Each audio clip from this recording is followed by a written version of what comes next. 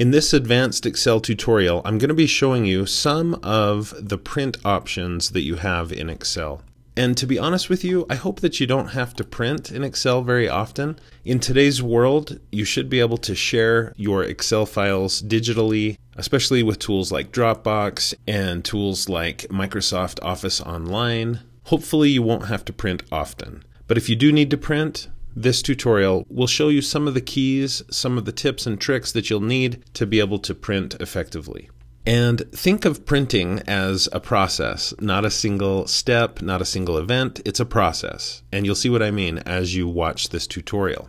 The tools that we're going to use when we print can be found in various places. One place where you'll find some print tools and options is here in File. When you click the File tab, it changes the view and you get to the Backstage view, and you can click Print, and this gives you a print preview. So you get a sense of what your document's going to look like once it's printed. You also get all sorts of options here, and some of these options you'll also see and find in other places in Excel. So there might be some duplication in what I show you, but there's some options here and there's some pretty important ones. You'll notice also this link to page setup. That's fairly important. Now, before we exit the print preview, I want you to notice how many pages this document is going to take. It's going to be 30 pages if I print it now. And I can click on this arrow to look through the pages and see their nature. I can also use this slider here at the right. So you can see those look pretty good, but as I go down the page, notice it's also going to be printing some columns in kind of a funny way. It seems like not all the data is together the way it should be. It's not organized correctly. So that's something to watch out for. Plus 30 pages, there's got to be a way to fix that. So keep watching and I'll show you some tips and tricks. So I want to exit this print preview. I could do that by clicking this arrow here or just by tapping the Escape key on the keyboard, and I'm out of print preview. So that's one place to look for print options. A second place to look is here in page layout. You'll find some good options there. And then, believe it or not, down in the lower right corner, these three buttons, and also to some extent this view zoom, these tools in the lower right are going to be helpful as we try to get the printing set up the way we want it to be. So let's see if we can get this from 30 pages down to a more manageable amount. So let's start here on the Page Layout tab, and we'll look at some of the options we have. If you remember, with the print preview, and I want to tell you a shortcut to the print preview, you don't always have to click here on File. The shortcut is Control F2. So here at any point I can just hold Control and tap F2 and it will take me to the print preview. Okay, so if you remember, there's 30 pages. Let's get that down. And one way to do that is notice that this page, this print preview page, is in portrait mode. It's taller than it is wide. And if you look at my data, there's a lot of data vertically, but if you look horizontally, there are quite a few columns there. So it might be advantageous to change the orientation of the document. And I can do that here in the Page Layout tab and ribbon in the Page Setup group. So I'll click on Orientation and I'll change it from Portrait to Landscape. Now let's do Control F2, and you can see that didn't really do much. In fact, now I have 39 pages. But in many cases, that will solve a lot of your issues and a lot of your problems. Okay, so what else can we do to get this data to fit so that it doesn't take up a separate page for the last two columns, basically? Well, I'm going to escape out of the print preview, and I can see right away one of the things I could change. You'll notice that my column widths, some of them may be unnecessarily wide. I don't need all of that space that you can see there for the names of these family card games and board games. So I could resize each of these columns. Now, of course, the easiest and quickest way to do that is to click and drag to select all of the columns, and then to double click between any two columns that you've selected. So it could be between P and Q or between S and T or any others. I'll go with T and U, and I'll double click that, and it resized all of the columns down so that the data just perfectly fits within the space provided. So now if I do Control F2 to get to the print preview, Look, now I only have 26 pages to deal with. So that has helped tremendously.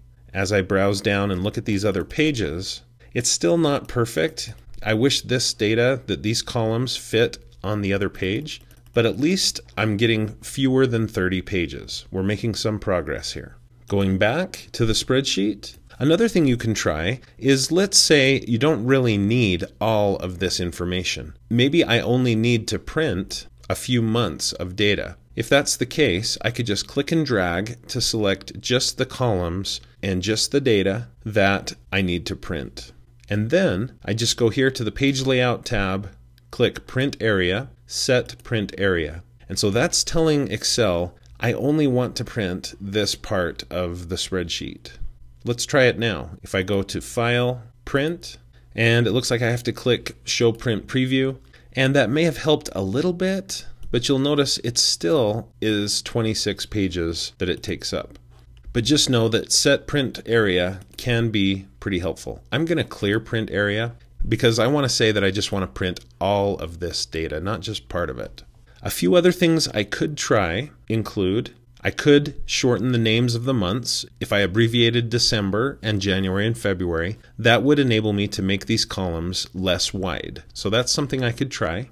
I could also tilt these words so that they are diagonal. That is an option. To do that, I could just click to select the entire row, and then I could go to the Home tab, and in the Alignment group, here's an option to change the orientation of the text. And I could angle counterclockwise or even go completely vertical, and that might enable me to shrink these columns down even more. But let's say you don't want to do that.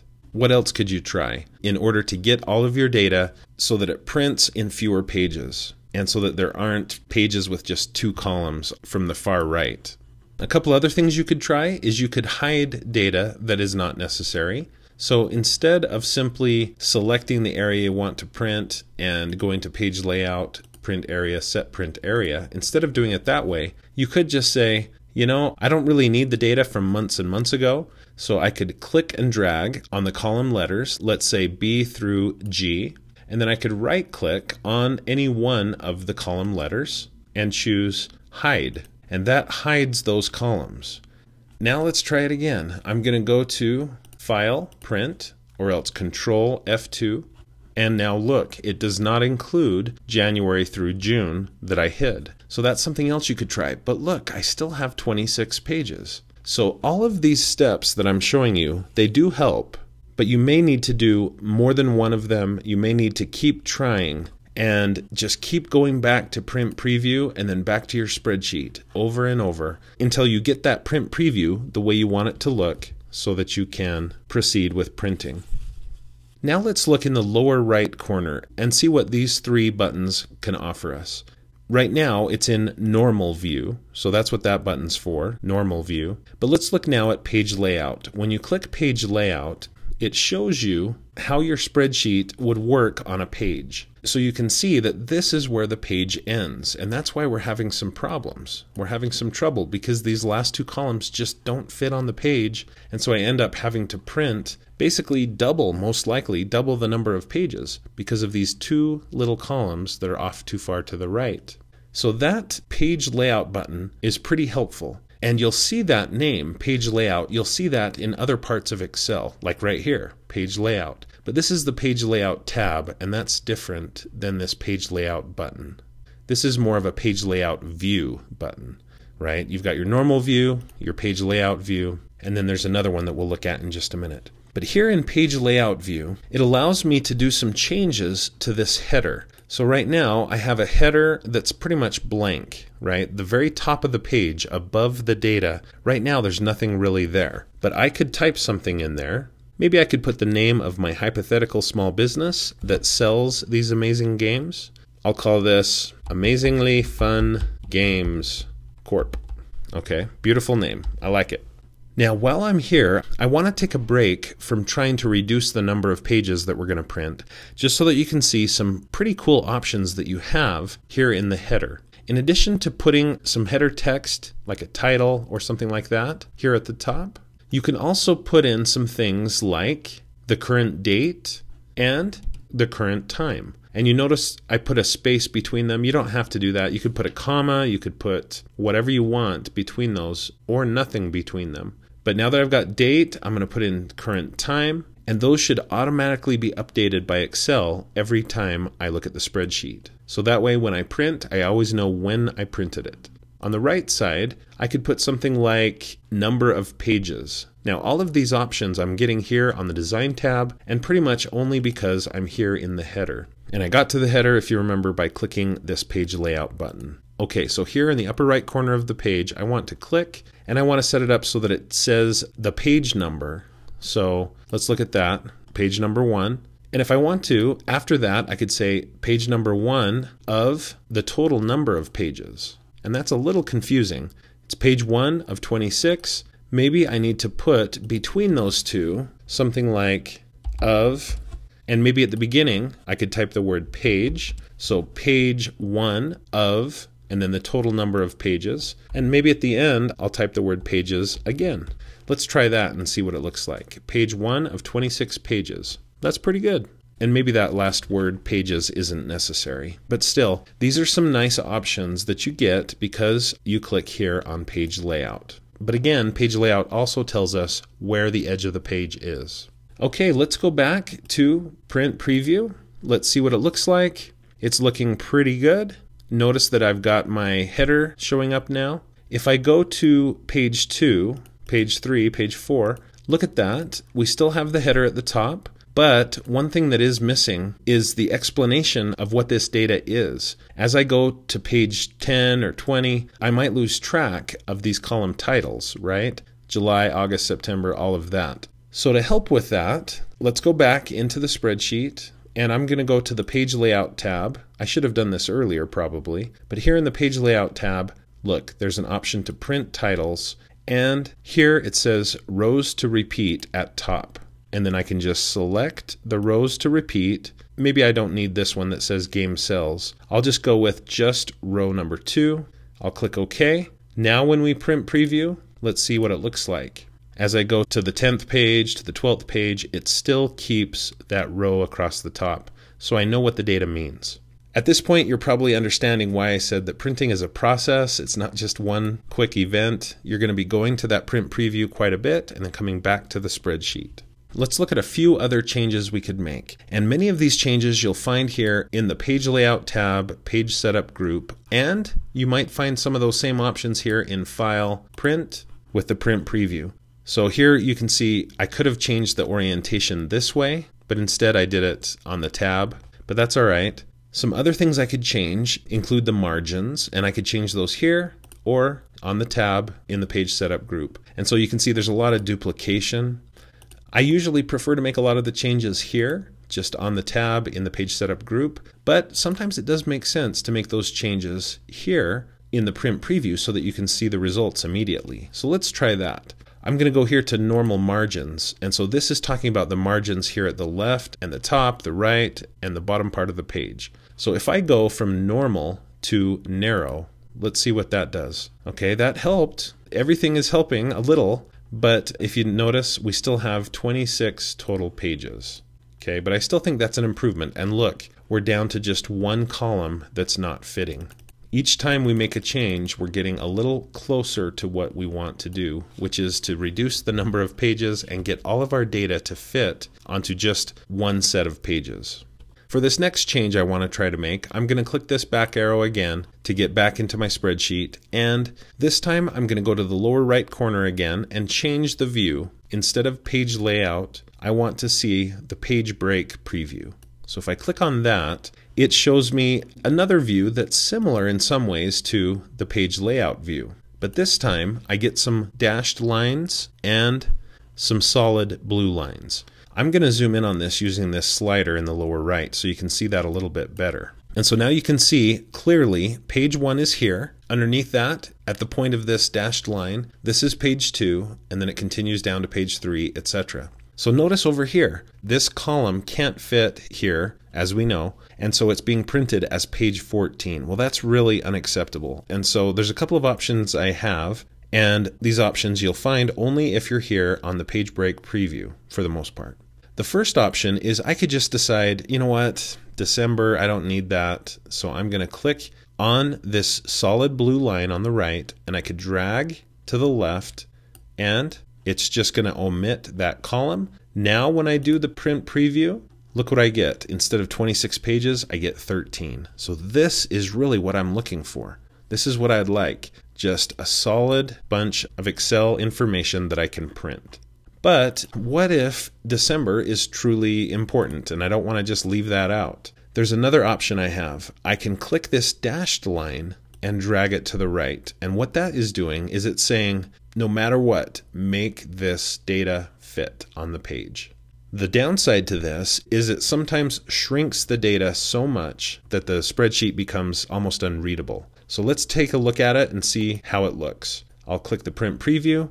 And look, I think we've got it. I think we've finally got it. Everything is fitting on just one page across and 13 pages down. And that looks really good. And December is included. Now, if you remember, I did hide January through June. And if I go back and unhide that, the way you would unhide is by clicking and dragging to select the part that is hidden. And then I could right click and choose unhide. And that brings everything back. So now, of course, I'm back in the same problem I had before, but I could try it again. I could click and drag that dashed line and try to include all the data. Let's look at it this time and see if it looks acceptable. You know, even that is probably readable. So I think we're in good shape, and we're down to 10 total pages. Even more data was able to fit on one particular page. At this point, I'm ready to click print and print out my spreadsheet. Unless I miss having grid lines. So you'll notice with my print previews, there are no grid lines. And in Excel, I'm used to having these grid lines, these vertical and horizontal lines that show where the cells begin and end. If I want to have those in the print, I just go here to Page Layout, to the Sheet Options group, and make sure that I have grid lines, print. Not just view, but print. And headings, that would be the A through Y. If you want that to show up, you could print that as well. But notice what that did. That changed the equation, and now I've lost this column again. So I'm going to undo that one. And let's do a print preview, our last print preview. Look at that. It looks like a pretty good spreadsheet, probably still readable. And it's because of a lot of our changes, like going to narrow margins and using this page break preview button. I can go back now to normal, by the way. But all of those little changes that we made it possible so that I could print and have my data show up in a way that makes sense, that looks like Excel, and is actually readable. So thanks for watching this tutorial. I hope you found it to be useful. If you did, please click the like button below and consider connecting with me on my social media websites like Facebook, Pinterest, and Twitter. Definitely do subscribe to my YouTube channel for more videos about technology for teachers and students, and watch for another video from me at least every Monday. If you'd like to learn about some of these great board games and card games, take a look at my links in the description below, and please consider supporting my YouTube channel by becoming a patron of mine through my Patreon account. And you'll find links to that in the description below.